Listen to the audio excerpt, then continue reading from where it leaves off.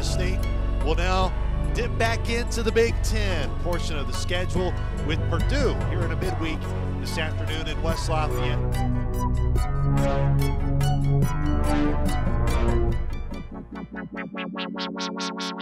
It's going to fall for a base hit for Joe Boyle.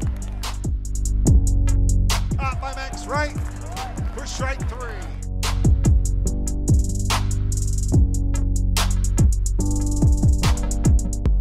Romero, left field. If it's fair, it's trouble. It's a fair ball. Rounding third is Jake Means. He will score. Romero lost his batting helmet.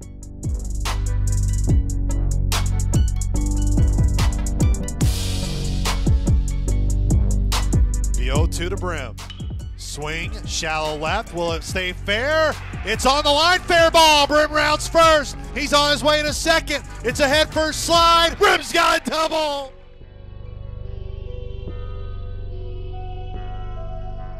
It's a fly out to center. Brim will score, and Indiana State takes the lead 4-3 in the top of the ninth over Purdue.